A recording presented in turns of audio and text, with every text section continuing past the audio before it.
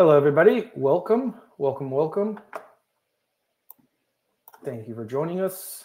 I am going to share a quick poll with you guys. If you guys could fill that out, that'd be very helpful for us. Also, if the answer is other, if you could just share that in the chat, that'd be great. The chat is private, so no one will be seeing your responses. So let me send it over to you right now. Yep. If you guys could fill out that poll, that'd be fantastic. And we'll give everyone another minute or two to join, maybe just another minute, and we could get started. And then if you guys don't mind, if it is other, if you could share that with us, that would just help us. We're interested in how you guys are managing costs. Of course, the chat is private, so no one will be able to see your responses.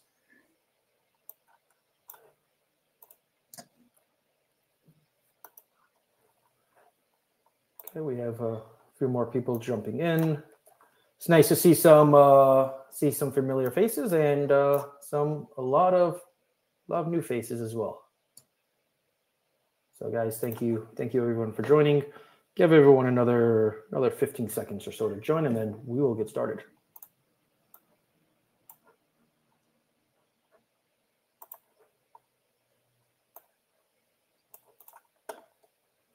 Great. Okay, guys, I think we can get started. So everyone, thank you very much for joining. My name is Jared, and with me we have Pedro Bronco. So for this demonstration, we're going to show you a pretty common example of a customer that is speaking to us.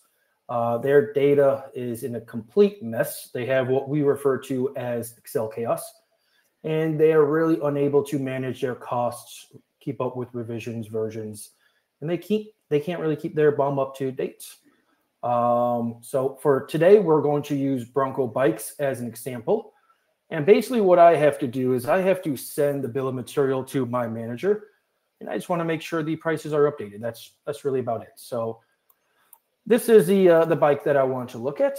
I could see right off the bat that there are 4 different BOMs for the same bike. So I have to first figure out which one is going to be the latest. So just by looking at the names, maybe this one's the most up to date. So let me open this one up. I hope you guys could see the screen okay. Let me enlarge this just a little. So the first thing that really comes up to my mind is that I can see revision numbers 4. So I'm not sure if this is updated or if this was changed. So if I'm able to just go to the previous one, I'm going to assume that this is it. I can see that level 6, which is the one I'm looking at, that is 4, was indeed 3. So this was updated. The price was $33 before, and the price is still $33. So I'm not sure if this is not updated or not, but let's assume that it was. So there are also some PDFs on this. So let me go ahead and open one up just to make sure. And of course, it's not working. So let me try again. And it looks like it's a broken link. Fantastic. So let me try to open up another one. And here we go. Sorry, it opened up on another screen. This one actually finally worked. So the one that we're looking at is going to be the reflector kit assembly right there. It seems like everything's okay. The part number is the same. The file name's the same. Revision I have is B. Okay, great. The revision that is on here is A. So again, the costing, is this going to be the same? And also we have a quantity on hand of 1. So I'm not sure if that kind of makes this obsolete. So I'm not sure what we actually have on hand, because this part right here it might be from the previous revision, which is now outdated. So now I might have to go to finance team. It's made in-house, so I have to go to production to see what the actual price is. I don't want to send any outdated pricing to my manager, because I'm gonna be hurting if I do. So now I have to go to a bunch of other teams, make sure everything is up to date. And really all I wanted to do was just send this BOM to my manager and make sure the prices are up to date.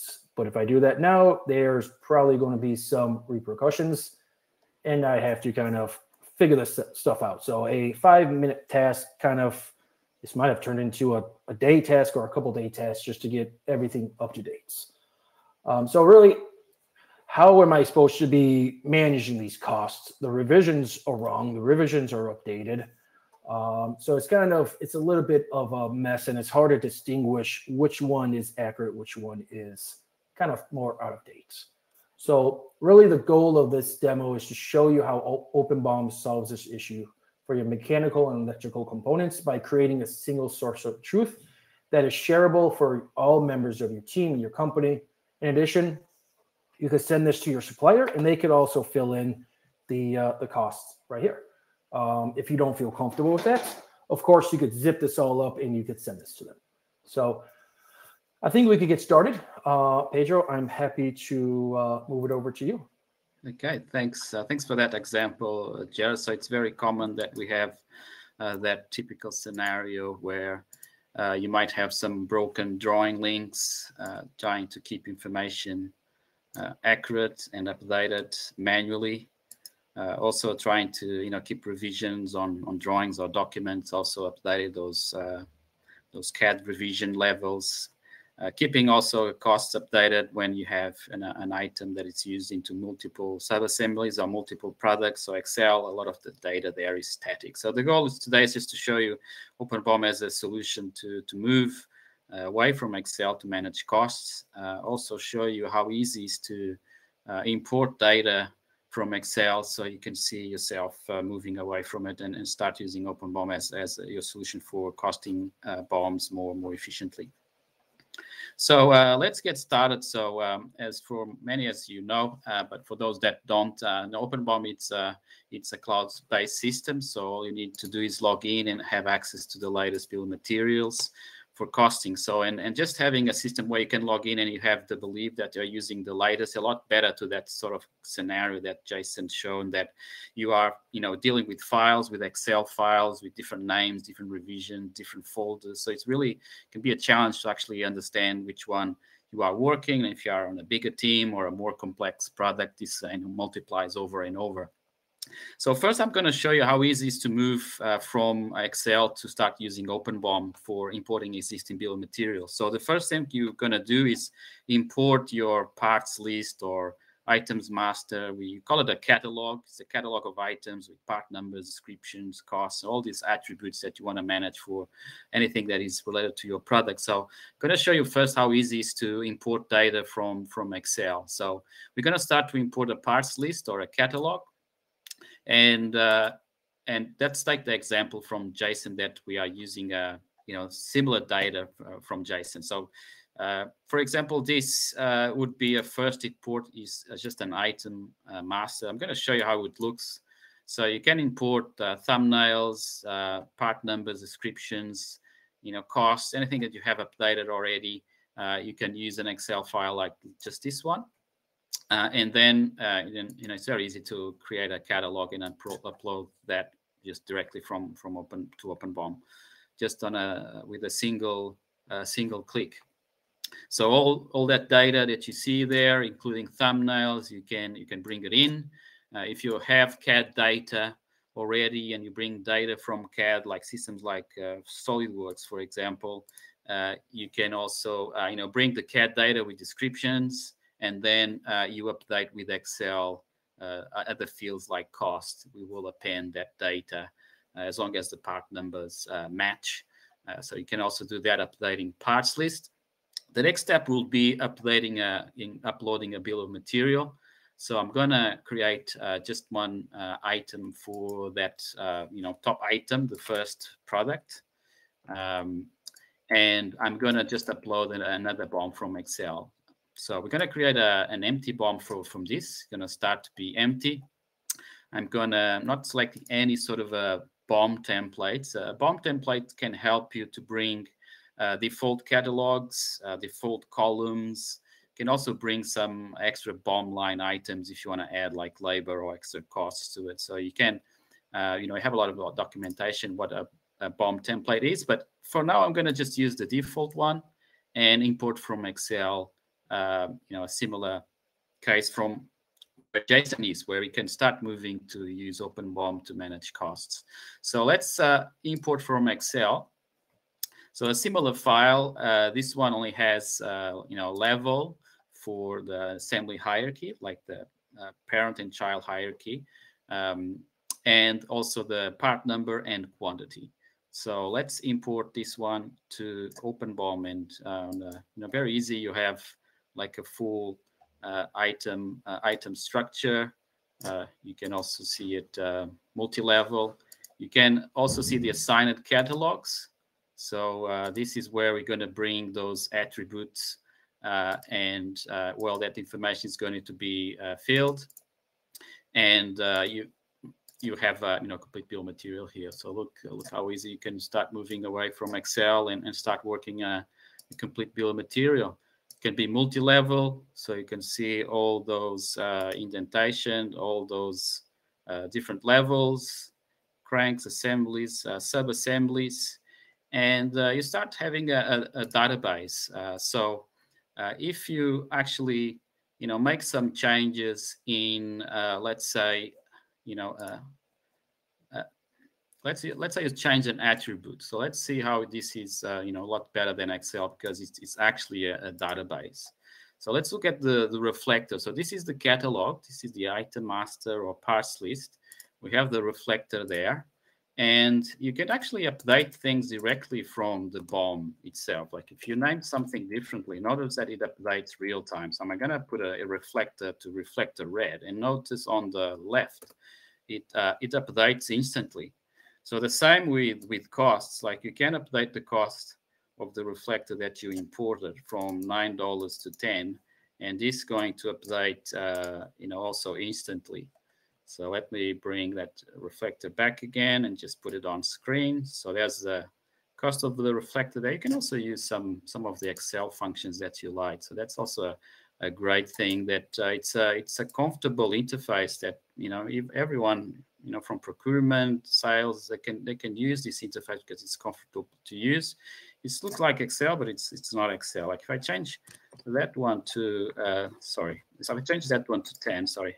We'll bring that again. It was my mistake. So there it is. I want to update the bill of material on this side of the reflector, and I update this to 10. We are also updating costs real time. So it's a database. So you update the cost on any sort of a bill of material, and it's going to update where used in every single place. You can create revisions and save data in time. At any time, you're going to freeze the data. So whatever cost, whatever description was there at that time is going to be frozen. You can go back to it and see how it looked. But if you update any cost or any description, any metadata, it's going to update all where used, and that's great. So let's look on another examples where we can manage costs differently with a bit more evolved example. One common requirement is do cost rollups, which is adding a few children, creating a BOM, and then adding costs to assemblies and sub-assemblies, and then costing the top parent with the total cost. So we have functions to do cost rollups. Let's continue with the reflector example. So here I have added a bit of more data to it, and look at this example. So we have the 2 bolts, and we have a cost per item, $2, and the total cost is being calculated just using simple formulas like Excel, and we have a total enabled on the bottom. Also notice that the assembly, the sub-assembly here, already has the cost also updated there. So we can update cost rollups from different levels, just doing things like this. If I change the cost of the per item to $3, this is going to update the total cost of this line item. So +2, that's correct. And then the total cost has also increased, and it's also updating the sub-assembly costs in its item info. So it's very easy to do these sort of calculations. So this is in Excel. You are, nothing updates, just text. You need to update in one Excel file, then you need to go find the others and do all this manually. It can take a long time, and you also can lose accuracy. You can have mistakes there, and it's a lot more challenging. So from here, you can even see how many do I have in stock for the reflector?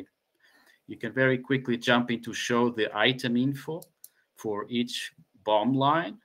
And you can see that the information from the reflector, you have almost 500 units in stock. And you can see information like total inventory costs, for example. You can see those values in your catalog. So so that information can be completely configurable. For example, there's the total inventory cost, which will be the quantity on hand plus the cost per item. So you can have all that information quickly available, understand costs and everything that you updates real time in where used.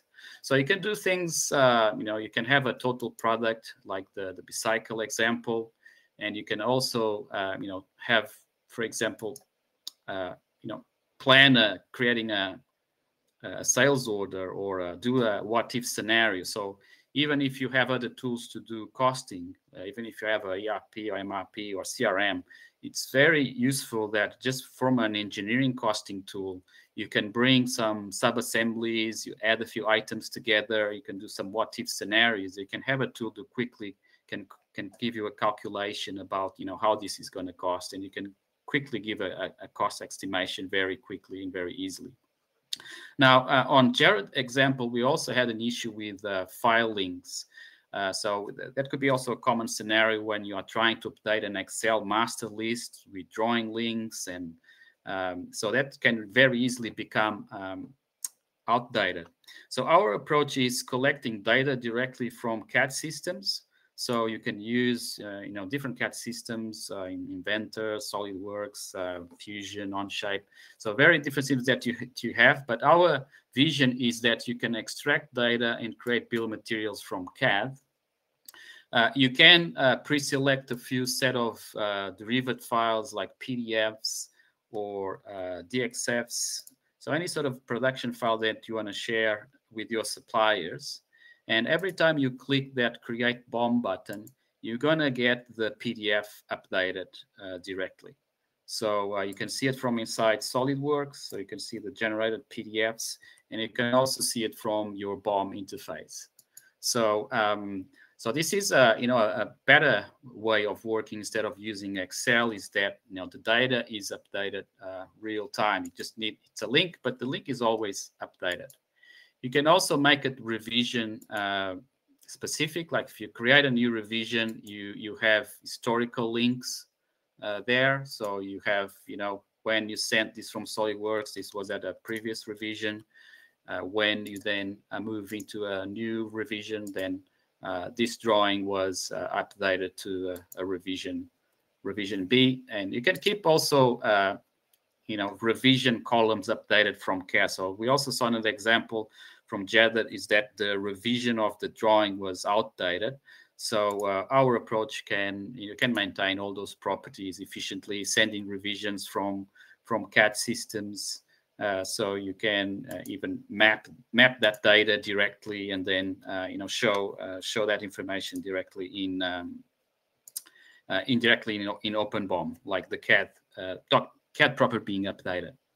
So other examples would be collaborating with suppliers. So obviously you can extract and create a package of this information, as Jared mentioned. So you can do it, the normal method, which you export, download a drawing pack with all the PDFs, all the step files in one go from an existing bill of material or product. So you can always do that. But our approach is, doing something a bit different. Is actually giving access to the supplier to use OpenBOM. You can download the PDFs directly from OpenBOM. You can also update prices if you give him access to do so. So a better approach will be actually doing this, creating a view to the supplier. You share this BOM with him. This would be, for example, an example where you are sharing this BOM by a view. So the view is filtering BOM lines where the supplier is Bicycle components.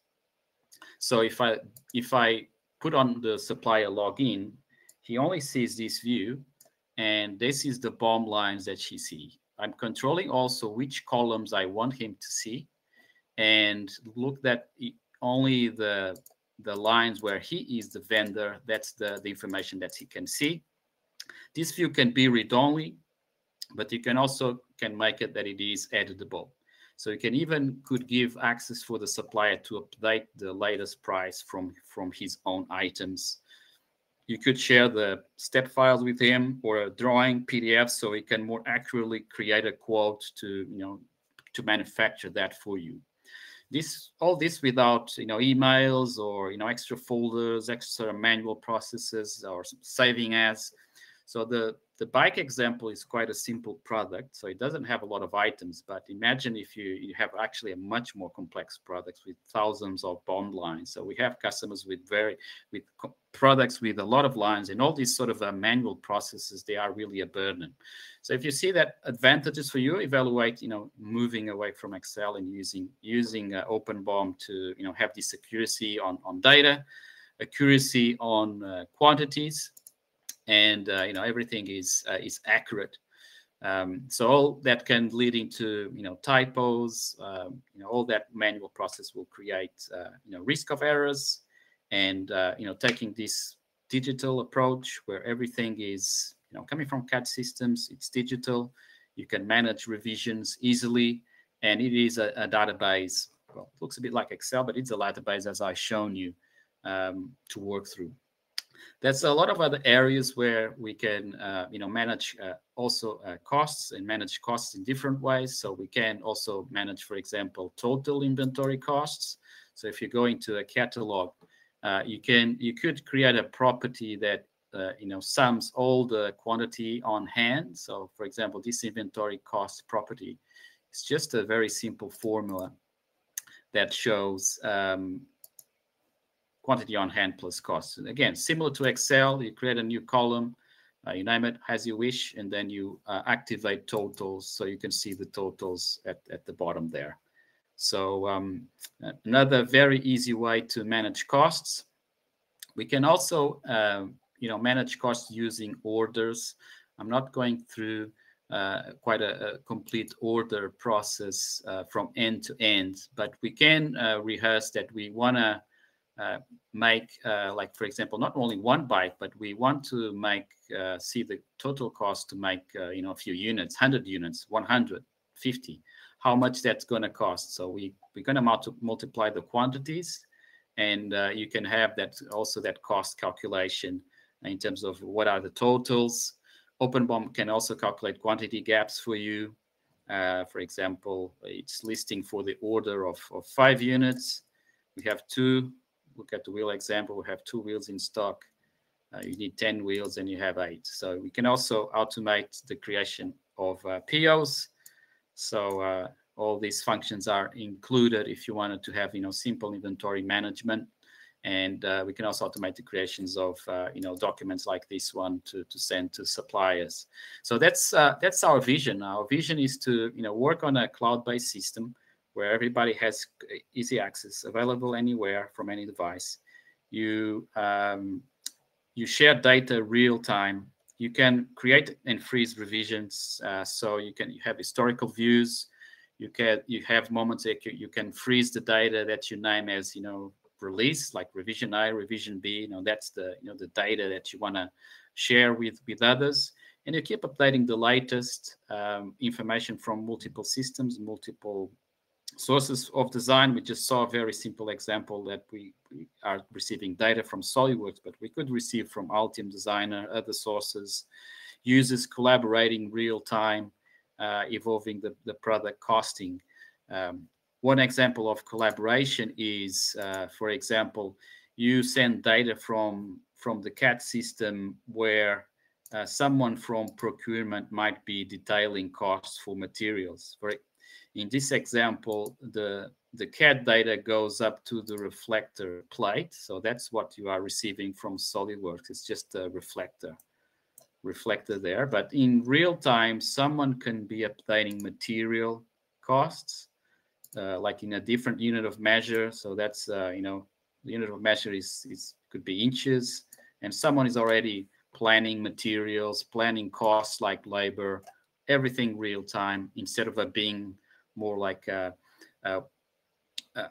waterfall scenario that when one department sends data to the next department, so saves as Excel and then sends the file, and then you calculate materials, and then you have an update and you revision. That can get really challenging. So our value proposition is actually make things real time on a very easy to use interface. So yeah, Jared, so what do you think of this approach compared to your Excel approach? Your bill of materials will be as easy as just export to Excel, and that's it. You will have your Excel sent to your manager. I could probably had it done in 5 minutes. So yes, thank you, Pedro. We would also like to open up to any questions that you guys have. So if you guys do have any questions, just hit that chat icon in the upper right-hand corner and feel free to ask any questions that you guys do have. We'll give you guys a few minutes to type these out. Yes. Okay. Pedro, is multi-sourcing supported? Yeah, that's a great question. Yeah, we do support multiple sourcing. So you can, from an existing item, you go into the main catalog and you set sourcing. So in this interface, you can configure the different sort of sourcing options and differences. So for example, for the same item, we have different vendors or different suppliers. You can also distinguish the manufacturer part number, the different costs, different lead times. So you can add any extra properties that you want to manage for each supplier, even store links. If you have a link for a specific one where you have their online catalog, you can put those links there, and then just managing them directly. And notice if you change the preferred supply, is actually changing these attributes, like changing the cost per supplier. So the answer is yes, we can. Thank you, Pedro.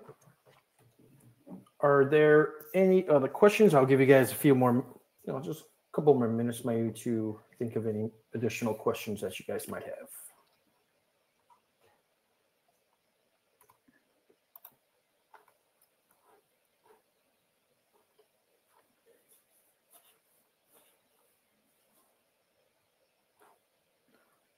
Okay, here is one.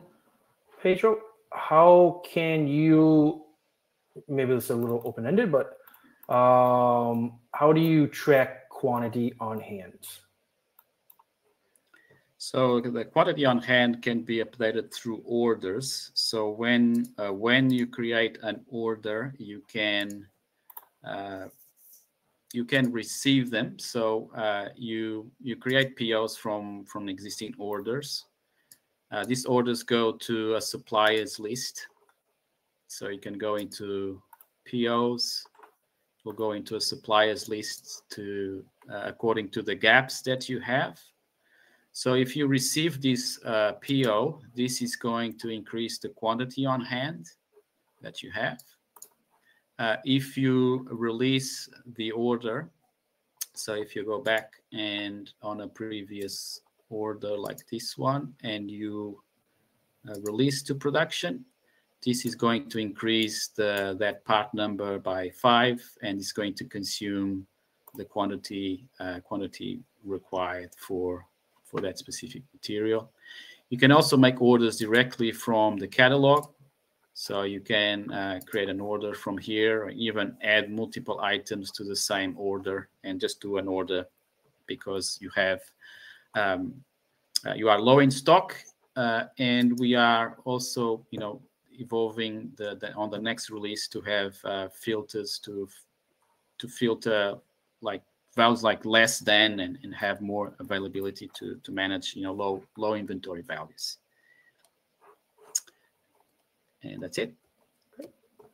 Thank you, Pedro. Okay. Do you guys have any other questions?